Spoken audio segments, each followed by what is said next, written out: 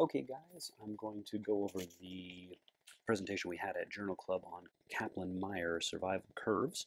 This is accompanying the paper from the British Medical Journal that Jason sent out, asking you to think about these things. And I'll tell you, they're not the easiest when you're first looking at it, but after a real brief explanation of really what they are, I think it's going to be pretty easy for you. The three statements in the BMJ that he's asking you to look at and try to figure out which one is right and wrong, they're not really intuitive. I mean, I think they all kind of look right. Anyone could be a trick answer. And the explanation requires a little bit more for me because I'm not a stats guy. So I went a little deeper and I found some gold understanding these curves. The ones shown here are from the actual BMJ paper. I mean, you really want this to just be everyone alive on the left and some percentage of those people alive on the right. And it isn't really what it's showing, and but it is simple, I promise. So if you remember from high school stats class, this dude, me, I'm sure, right, this is from Ferris Bueller, some stat stuff, real simple statistics. I mean, real simple. They taught me using this, six-sided die, pretty familiar. I was a nerd playing D&D, so the dice made sense. So here, what are the odds of rolling a 1 on a six-sided die? Just 1 and 6, right? There's 6 possible outcomes, and one of them is the one you want. 1 and 6. Easy, right? So now let's say you got 2 different dice. And what are the odds of rolling a 1 on the first dice and then rolling a 1 on the second dice? Now, this part I still kind of understood probability, but anything further was beyond me. Thankfully, this is as complicated as a Kaplan Meier curve actually gets. So the first die roll, right, it could be a 1, right? And then the second die roll could be a 1. Yay, that's what we're looking for, right? There's the event.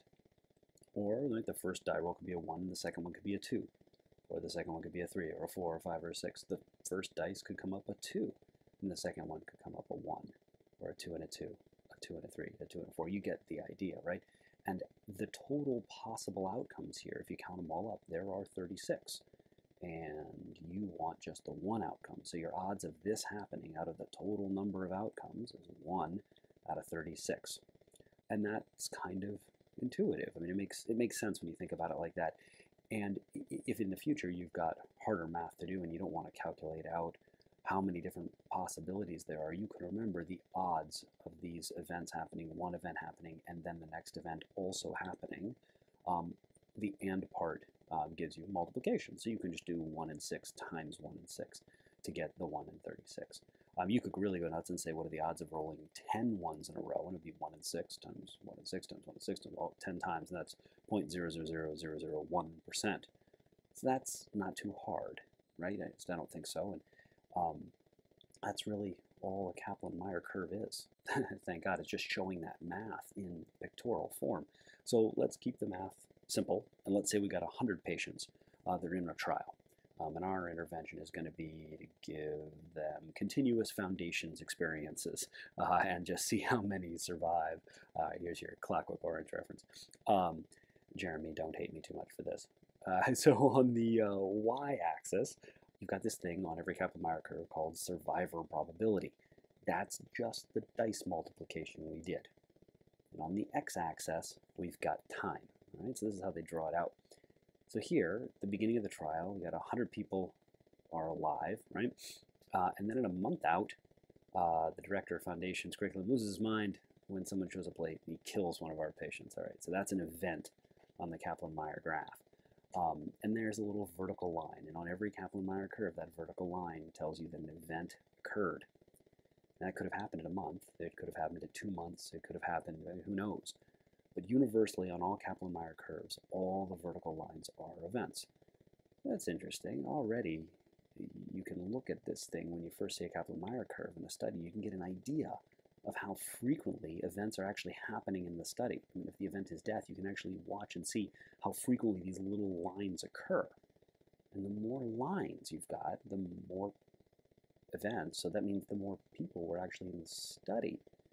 So beware of studies that have very few events, because they don't likely have a lot of subjects in it. When you take a look here, right on the left here, we don't have very many events altogether, 12 or 13 of them, and we do get to 0. All the patients in this arm died, right? And there were a couple events here too, right? But not very many events overall, so probably not many patients in this study. How powered is that? Well, it's a good question, right? Maybe that's not as useful a study as like this one, where wow, look at all of the events, right, running through all three arms of this trial. So interesting. You could already see some stuff just by knowing that simple fact that the vertical lines are the events. So back to our study. Let's say somebody else dies at a month and a half out. And there's a second little line, and time continues, and then like some other weak resident croaks at 2.5 months. Here's your weak resident. This is Doug from Scrubs. Anyhow, just like the dice, the distance you go down this graph in these little vertical lines is going to tell you the odds of surviving past that event. It's just showing you the math. Like the dice, 1 in 6 times 1 in 6 times 1 in 6. Right, but here in this first event, right, we had 100 out of 100. And then after the event, there were 99 out of 100. So the odds of surviving to the first event were 100 out of 100, 100%. The odds of making it past the event were there were 99 over 100. They're just the two odds multiplied together, and so on and so on and so on. Do note the denominator drops by 1 during the next period because someone died during that last event. So the total number of possible patients is less by 1. 100 over 100, 99 over 100, and then we drop 98 over 99, 97 over 98. Right? Good. And here we see the odds of surviving up to the fourth event, 97%. And you can think of each of these events just like a dice roll. The graph just drawing out the math pictorially. Not intuitive, but kind of cool once you know what it is. So really, what we know at the end of the Kaplan Meier curve are the odds that you survived all of the events. That's the odds that you lived to have the event, in this case death, happen at a later date. So if you're following along with the BMJ article that Jason sent out, this is why B is the correct answer. It's that funky wording that says they lived to experience the date at a death at a later date. And that's the correct answer. Okay, so that's not hard. There's one other thing that happens in the studies that is shown sort of on the Kaplan Meier curve. It isn't shown actually on the BMJ article, but it is shown everywhere else, and that is patients drop out. They are lost to follow-up. This happens in every trial, and their data therefore gets censored from the next event. And that's why the first statement is wrong from the BMJ article. We're actually missing some people in the math by the end. So the percentage isn't just the total percentage of survivors. Let's say our study just ended here, for example, and let's say that sometime after that first event, a patient was lost to follow-up. At the time of the second event, right, so after the first event, somewhere in here, the patient was lost to follow-up. And at the time of the second event, the researchers check their follow-up notes and they say, oh, we've lost someone who's dropped out. So the numerator drops by 1 because somebody died, but for the next segment, and so does the denominator. For the segment after that, right, both the numerator and denominator are less again by 1 because of that censored patient. So instead of 100 over 100 times 99 over 100 times 98 over 99, 97 over 98, we have 100 over 100 times 99 over 100, and then we drop. The 99 was going to go to 98, but censored event, somebody died, so we get to 97. The 100 was supposed to go to 99, but we have another death, so we get down to 98, and then continue from there, 96 over 97. And wow, what a difference. I mean, it makes a whole percentage point here. Censoring these patients from the data really does change the math, and it always is going to make the survival probability look a little bit higher. And that's why after the first censoring, this whole thing really is an estimate. I mean, in this little study with only a few events, right, and stopped early, the censoring changed the estimation by 1 percentage point. So if there had been no censored patients, we could have said that you had a 90% chance of surviving all of the events out of 100. Yeah, 97 would have lived, which is what the answer, the first answer from the BMJ article, answer A, was saying. But if you have a single censored patient, you can't make that assumption, right? You can't, I mean, you can't say that 97.95% of the group didn't experience death by the end. You had somebody drop out, you have no idea what happened to them. So how do you know if you've got a censored patient? Well, there are two ways. The authors are supposed to show you each loss to follow-up as a little vertical tick along this horizontal segment. I mean, check out all the censored events, all the dropouts in this study on both arms. But you can also look at the number at risk down here, report on the bottom. Check it out for the section of the study between 48 months and 72 months. On the blue line here, there were no events, right? There are no vertical drops between 48 months and 72 drops. But look at all these little tick marks, right? And we went from 183 down to 50. So nobody died, no one experienced that event in the study, but 133 patients were lost to follow-up and had to be censored from the study. And this brings up, this really illustrates a key point, right? The further out to the right of these curves, right, the more censored events you have to have just because time is going on.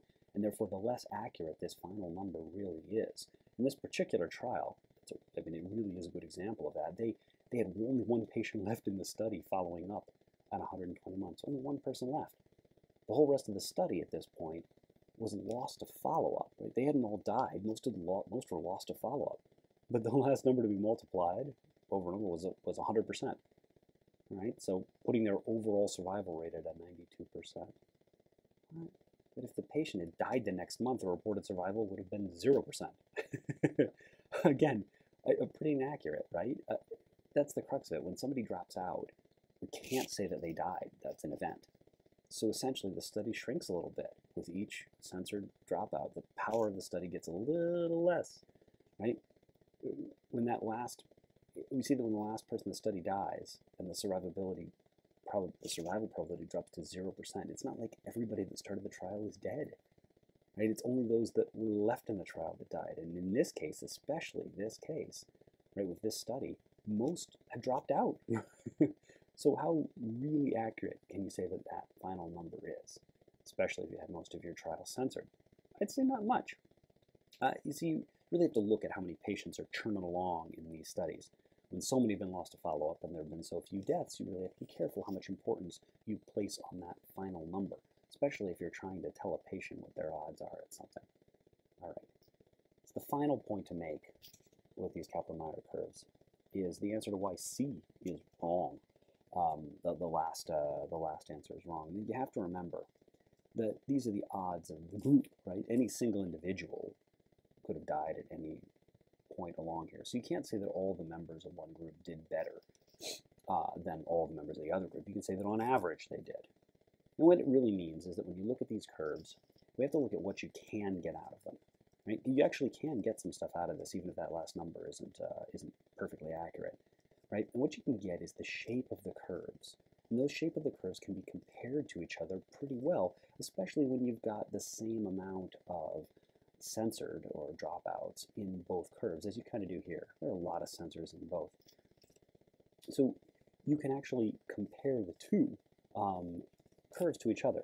So the 92% may be useless in this study, but you can say that in general, the patients in the red group did better than patients in the blue group. Your odds would be higher of survival in red versus blue in this particular study. And we know that actually because you can do the same kind of statistical math that we do for comparing other functions, right? We can do chi-squared values, we can do hypothesis testing, we get p-values, all that fun stuff. We can do it comparing the shape of these two curves. Right, I hope that makes sense for you. If you've got any questions, just swing by the office. Happy to talk about it anytime.